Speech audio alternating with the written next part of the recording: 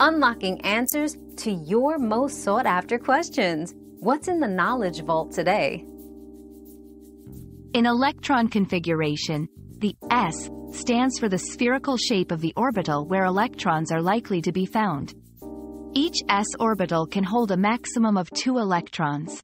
It's the first type of orbital to be filled as you move across the periods of the periodic table, playing a crucial role in determining the chemical properties of an element.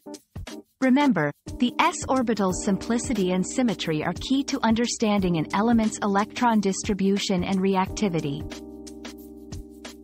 We've quenched today's curiosity, but there's always more to learn. Keep the curiosity alive by subscribing and joining us for our next adventure.